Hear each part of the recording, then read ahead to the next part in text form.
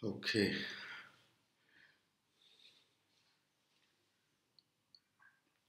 so let me check whether it is functioning or not.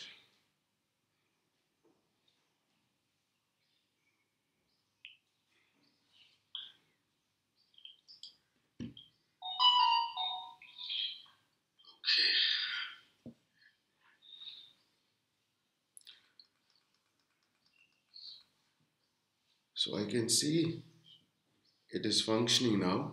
So a very good morning to all of you students, those who have joined, those who are going to join. So today what we'll be doing, we'll be taking rapid fire MCQ questions, okay, on epidemiology. So it's very important that we understand epidemiology properly because this forms the base of the subject.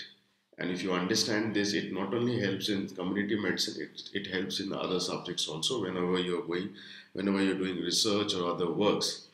So let's take, let me see who all have joined. Yeah, now because then becomes it easy for me. Yeah. So students, let's start. Let's not waste time. This is your first question. So the first question is residents of three villages with three different types of water supply were asked to participate in a study to identify cholera carriers. Because several cholera deaths had occurred in recent past, virtually everyone present at the time submitted to examination. The proportion of residents in each village who were carriers were computed and compared. So what type of study is this? Is it a cross-sectional study? It is a case control study? It is a concurrent cohort study?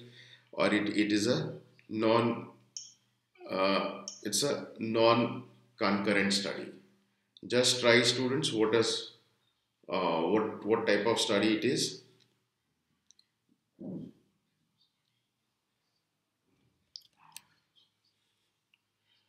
I cannot see any answers.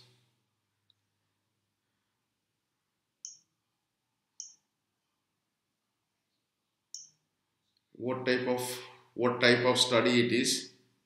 Can anybody say?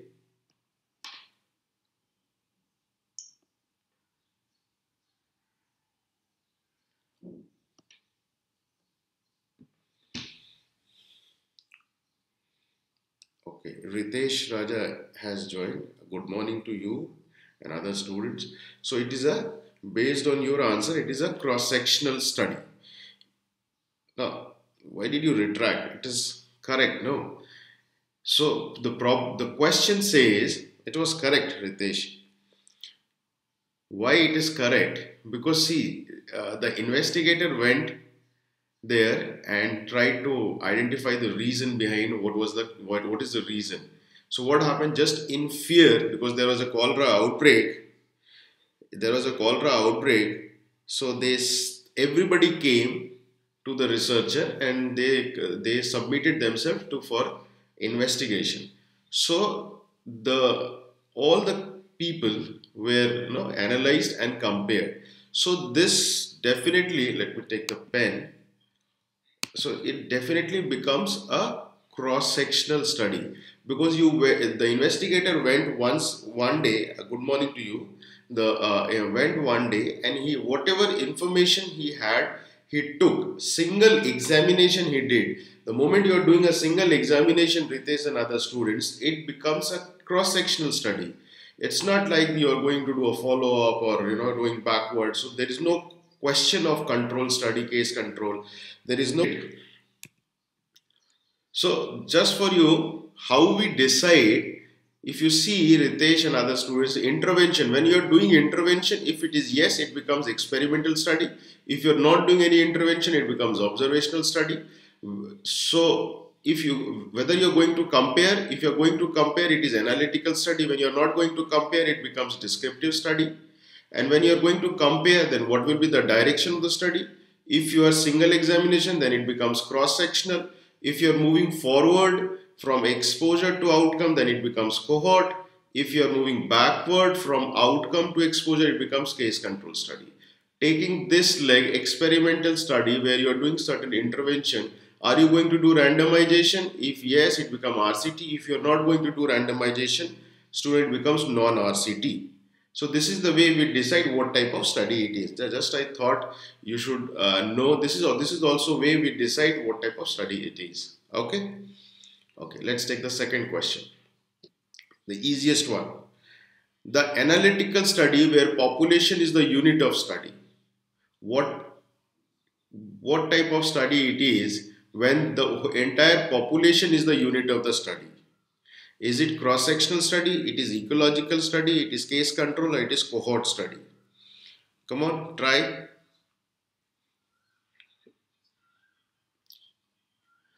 The analytical study where population is the unit of study. Is it cross-sectional? It is ecological? It is case control? It is cohort?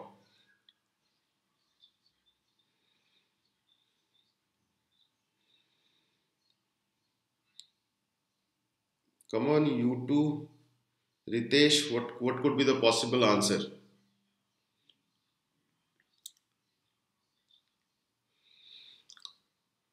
You two is saying cohort. Okay, Ritesh, what are you saying? Okay, let's see. So whenever there is a population as a unit of study, students always go with ecological study. It is not cohort study. It is not case control. It is not cross sectional. Okay, so whenever there is a population as a unit of study, the answer becomes ecological study. It is not. Yeah, it is no, Ritesh. It is ecological study. It is not cross sectional. It is not case control and cohort. Now, how to remember this? Just see this slide, and this will help you to remember. Everywhere there will be no confusion. Now, as I said, we do two types of studies. When you are only observing, it becomes observational study, and when you are doing intervention, it becomes interventional study or experimental study.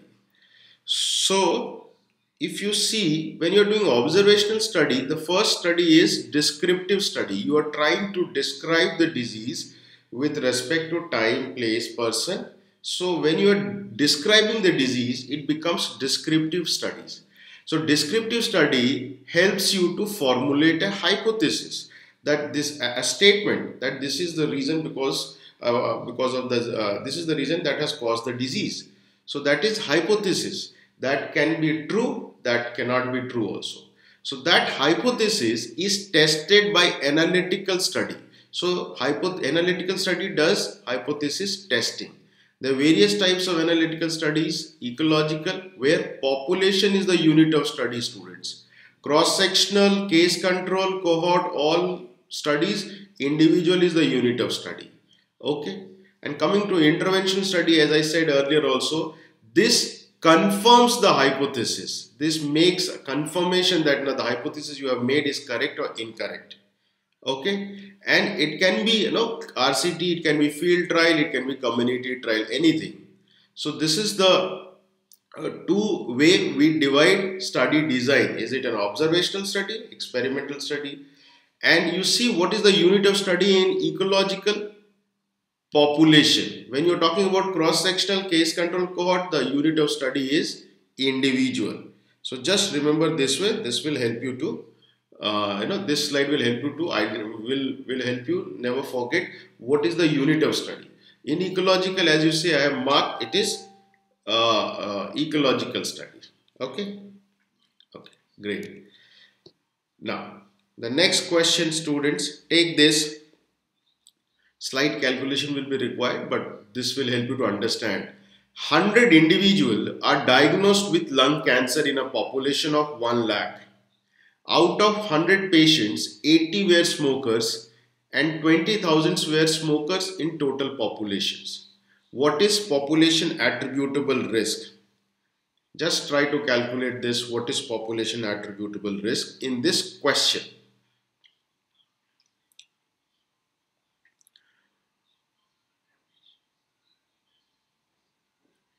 Just see what can be the answer and just try to calculate.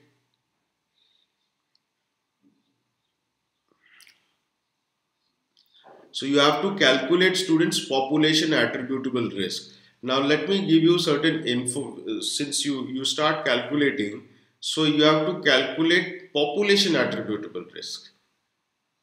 It's not attributable risk. So you should know, first of all, you should know what is population attributable risk. If you know what is population attributable risk, then you will be able to calculate this. Any idea? Anyone? Any answer to this? Okay, I think nobody is answering. So let's proceed. How we will proceed, student, to this question? So let's take the first line. 100 individuals are diagnosed with lung cancer in a population of 1 lakh. Okay. So let me write 1 lakh is the population and 100 is the case number of lung cancer. Okay. If in 1 lakh 100 people are suffering from lung cancer, okay, so how many people will suffer in 1000? Because that is the way we express incidence. So what will you do? You will do 100 divided by 1 lakh into 1000. So this will be cut. So it will become 1. What is this? Ritesh, what is this? This is incidence among population. Because the entire population is of 1 lakh. In 1 lakh 100 people are suffering from lung cancer. So from in 1 lakh 100 people, so in 1000 how much? 1. Just I calculated. In 1000 1 person will have lung cancer. So this is your 1 per 1000 is your incidence among population. This we got. Now let's read the second part of the question. The second part of the question, if you see, students, out of 100 patients, 80 were smokers, okay, and 20,000 were smokers in total populations, okay. So first of all, out of 100 patients, 80 were smokers. It means 180 smokers means 20 are non-smokers. 20 are non-smokers. If 100 patients are out of 180 were smokers, so 20 were non-smokers. So this is the information which we got from the patients. Now 20,000 were smokers in total populations. So how many people were not smokers? 1 lakh is the total population, 20,000 were smokers. So 80,000 is your non-smokers. So in 80,000 non-smokers, 20 people developed lung cancer anyhow, because you see 20 are non-smokers. So what is the incidence among non-exposed students? So incidence among non-exposed is in 80,000, 20 developed lung cancer. So 20 divided by 80,000 into 1000. So this goes, it becomes 1 by 4. Okay. What is this 1 by 4? It is incidence among non-exposed. Now what is population attributable risk? Population attributable risk becomes so easy, students. Incidence among population minus incidence among non-exposed. So I have calculated incidence among population, that was 1. And what is incidence among non-exposed? 1 by 4. So what is 1 minus 1 by 4 will be. Please let me know, did you understood or not? Ritesh, you two and those who have joined. It is not C. It is not 50, it is 75.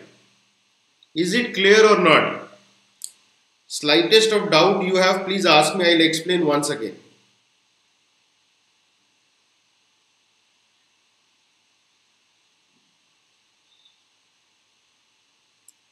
Any doubt, students?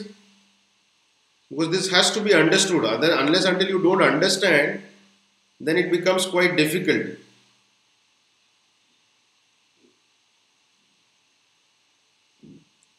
Everyone understood? Any doubt in this?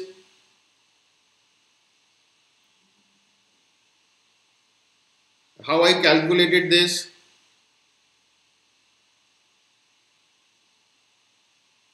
Ritesh again. Okay.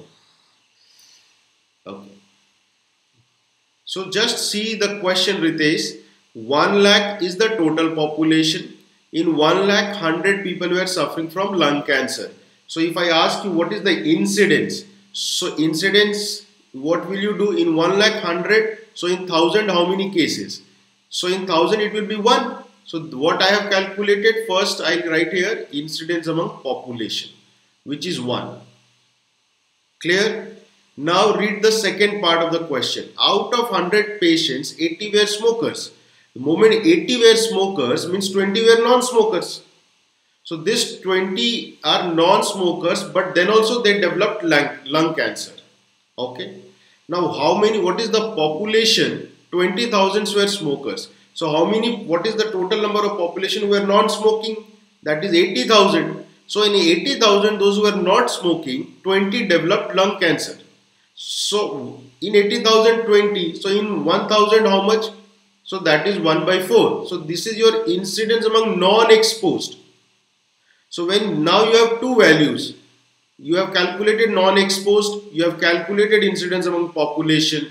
Now what is population attributable risk?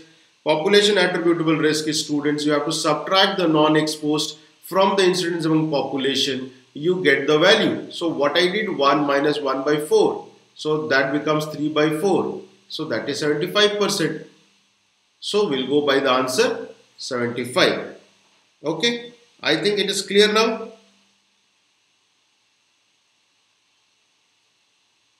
Okay. Let's take the second question. Now the next question. Now the next question is, in comparison to a placebo, the number of adverse outcomes with a drug was seen. What is the relative risk reduction for the drug? So what happened? There were two groups of patient students. First group, both were 1000 patients. The adverse outcome in 1000, those who were given drug, 10 adverse outcome was there. In placebo, 50 adverse outcome was there. So what is the relative risk reduction for the drug? Okay, just try this, students. How are you going to calculate the relative risk reduction? Okay. Now, I think this will also be slightly, just you can see how do you calculate this relative risk reduction for the drugs. Now, what will be, anyone can try this? What is the answer? Or any idea how to approach? Okay, I'll just think logically, students. If I say in 1000 adverse outcome is 10, and in placebo, when you give placebo treatment in 1000, 50 is the adverse outcome. So what is this adverse outcome? It is event. It is event. Okay. Now, students, if you see event in people who were on drug, event in patients who were on drug. So what is that? 10 per 1000. Simple. So this was it. Do simply 50 per 1000. Simple logic. 50 per 1000. So event in drug, those who were on drug, is 10 per 1000. Event means adverse outcome. So an adverse outcome in placebo was 50 per 1000. So these are the two things which we can draw the inference from this. Now the question is asking you to calculate relative risk reduction. So let's first calculate what is the absolute risk reduction, ARR. Okay. ARR becomes simple, students. What you do, 50, this is the placebo event. So 50 divided by 1000 minus 10 divided by 1000. Just you subtract the drug event from the placebo. And what will be the answer? It will be 40 divided by 1000. So if you calculate, this will becomes 0.04.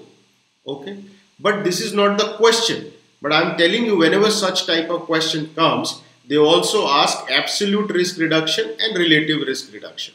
So this is your absolute risk reduction. What I did, the event in people who were, in patients who were on drug, I subtracted from the event in placebo, on patients who were on placebo.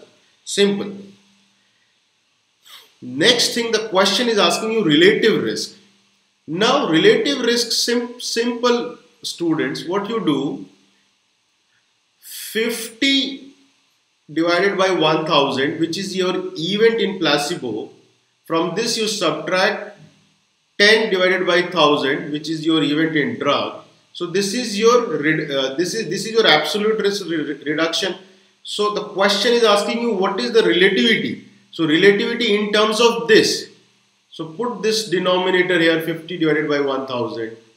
And now you calculate, students. If I put here, it becomes 40 divided by 1000 divided by 50 divided by 1000. So it goes, this goes, so it becomes 4 by 5. And if you calculate this, it becomes 0.8. So your answer should be 0.8. Students, did you get this? Ritesh and other students? Any confusion in this? The same logic. Don't get confused. Don't get the same logic I did, and I have tried to calculate the relative risk reduction. What is the risk reduction in patients who are taking drug and in comparison to placebo? So the answer is 0.8. Don't go on the answer. I am only concerned whether you understood how to calculate this. Any doubt?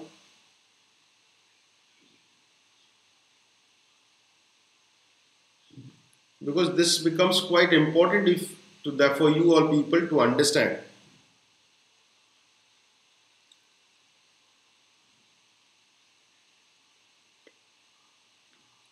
Okay.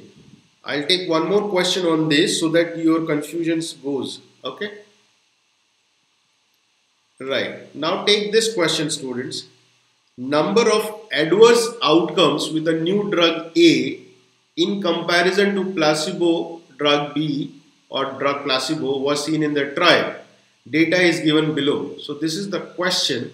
So your drug A, total patient is 15,225. Adverse outcome is 1605. Placebo 15,028 patients, and adverse outcome was this. What is the relative risk reduction and absolute risk reduction? Can anybody do this? Just try. The same logic, the same methodology which I did in the previous question, you can do the same thing here also. You can calculate. The first thing, what should be our approach? The approach is in 15,225 patients, 1605 is the adverse outcome. So what is the adverse outcome in drug A? If I say, so you can do rightly, you can write 1605 divided by 15225. This you can write simple. Now the question is in prevalence, in percentage, students. The options is in percentage. So what I'll do, I'll put 100. I'll take 100 so that I have the percentage value. So it comes around 10.5 roughly. It comes around 11.8. Okay. This is your value. Simple. So in 15,225, if you have 1605, what is the percentage of that? So that is 10.5, and here it is 11.8. Okay, simple percentage I calculated.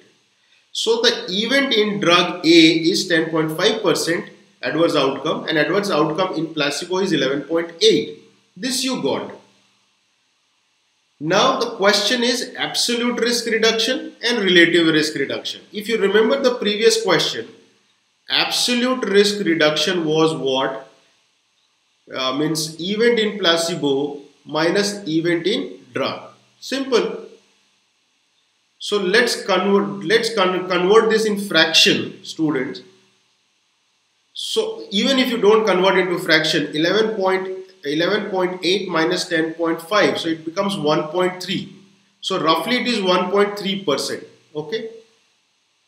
Now coming to the options, I can see absolute risk reduction is 1%, this option and this option. So I will think in between B and D. I will cross A and I will cross C. Okay. I will not take A, I will not take C. Now, the second part of the question is relative risk. So if you remember relative risk, students, 11.8 minus 10.5 divided by 11.8 into 100, if you do, it will come around roughly around 11%. So this is your relative risk reduction. So now if I go to the option, is it D or is it B? Now we should go with the option B, because it is 11% is the relative risk reduction and attributable risk reduction is 1%. So this is the way we calculate relative risk reduction and absolute risk reduction. Any doubt? Any doubt how we are calculating, students? Please ask, because these are not that easy also. You have to understand. Don't go behind any formula. There is a logic behind this.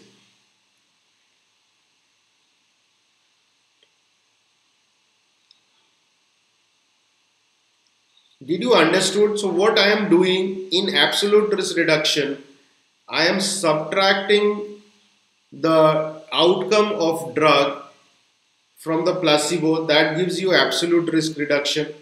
And relative risk reduction, the same thing, I am expressing in percentage by dividing with the placebo thing, nothing else. Yeah, good. These are the questions. These are the questions asked in AIMS. So please try to understand this. Okay, good. Now the easiest ones. We'll move fast. All of the following are true about evidence-based medicine except aims to apply best available evidence gained from scientific method to clinical decision making. Research paper is investigated by the tool quoted in research paper itself to check validity. Options of medical professionals, researchers have been given least importance. Evidence is generated from weak and poor studies. So all are true except there is one thing which is not true in this. One thing which is not true in this. Just try, Vikas, Ritesh, others.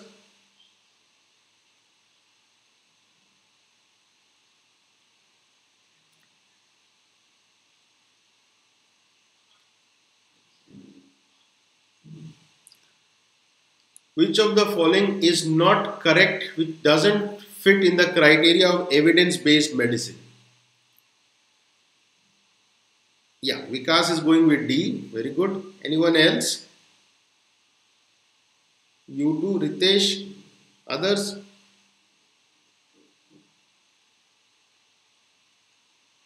Ritesh, no. Relative risk is the ratio. Relative risk is the ratio. Now the question is relative risk reduction. The word, when you add reduction, then you have to compare. You don't take the ratio. What you do, you compare with from the placebo effect. For example, in the drug I am talking, the placebo effect, from that you will subtract the drug effect. So that gives the difference of relative risk reduction, and that you express in terms of percentage. So that becomes relative risk reduction. Okay, so that is the way to understand. But what is the meaning? Just go by the word relative risk reduction. Placebo you are giving. Placebo is what? There is no treatment. Placebo generally. So 50 is the outcome, and when you are giving the drug, 10 is the outcome. So drug is having less outcome, adverse outcome than placebo. So what is the reduction? So you subtract. And if you now you have to express in percentage. You have to give a ratio. So that when you compare with that, it's just like an attributable risk. Relative risk reduction, it is just like an attributable risk sort of thing. Okay. Now, I can see D. Yes, students, evidence-based medicine is EBM. We talked a lot about this. So, evidence is generated from weak and poor studies. The moment I read this line, I will go directly with D. I will not see A, B, C also. See, aim to apply best available evidence, correct. Research paper is investigated by the tool quoted, correct. Opinions of medical professional researchers have been given least importance. Yes, I am a very good scholar. I say that follow my things. Why will you believe me? Don't believe me unless and until I give evidence. So this is also correct. This is also correct. This is also correct. The only thing which is not correct here is how will I trust when the evidence is generated from weak and poor studies? So this doesn't fall in line of evidence-based medicine. So we'll go with D. Okay, great. Evidence-based medicine is a gold standard of clinical practice nowadays, students. It is the aim is to apply best evidence available gained from scientific method to clinical decision making. Research paper is investigated by the tool quoted in research paper itself. See, this was the question. This was the line asked in the options. This is the line also asked in the question. Father of evidence-based medicine. This is also one of the question asked, which is David Sackett. He was the founded Department of Clinical Epidemiology in Canada. So this may be also asked. So for you, you should know this. Okay. The next question is, students, natural history of disease is studied with longitudinal studies, cross-sectional studies, trials, none. Just try this.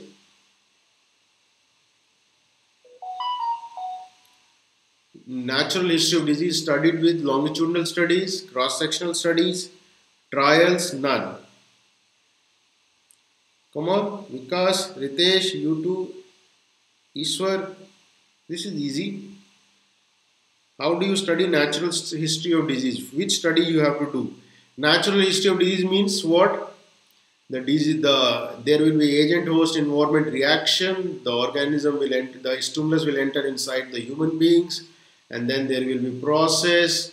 Then there will be sign and symptom. Ultimately, there will be development of disease. It can recover. It can it can die. It can proceed further. So this is your longitude. This natural history of disease means the disease natural way it moves. So it moves like this.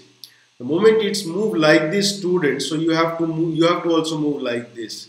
So how can you move by cross-sectional study? Cross-sectional is one line, single examination. So this doesn't help us to understand natural history of disease. The thing which helps us to understand natural history of disease is longitudinal study, because you're moving forward.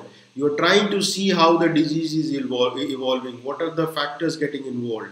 Just remember this line, students. This picture, this is the famous picture from the book Park. This is the way natural history of disease happens. There is a period of pre-pathogenesis. There is a period of pathogenesis. The agent-host environment factor interacts and it gives the stimulus. It enters inside the human being. There is physiological changes. Then there is sign and symptom, illness and all. So what happens? After this, there will be development of disease. Cross-sectional study. You cannot study by that. Okay. Now, the next one, evidence-based medicine refers to clinical trial to prove adverse effect of drug, clinical trial to prove safety of drug, use of various clinical research finding for taking decision about best patient's care, all of the above. What do you think, students?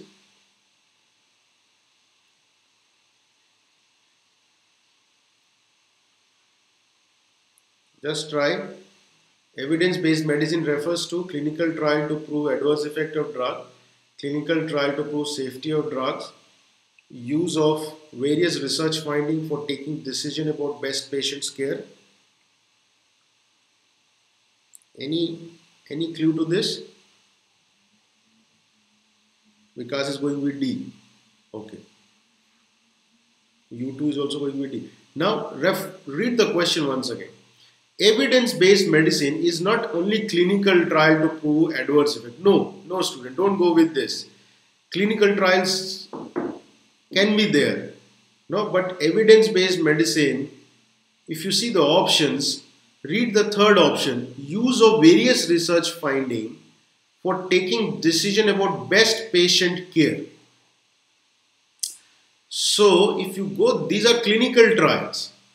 This can give to evidence, but this is not only evidence-based medicine. Evidence-based medicine is various research finding. It can include this, it may not include this. Various research finding for taking decisions about best patient care. So ultimately, why you want evidence? Because you want to treat the patient to the best possible way.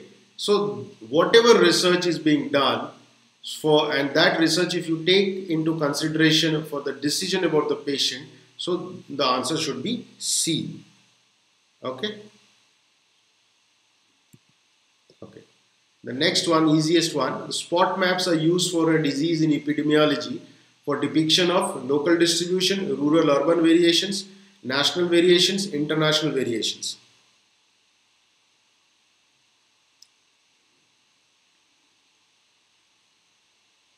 Try this.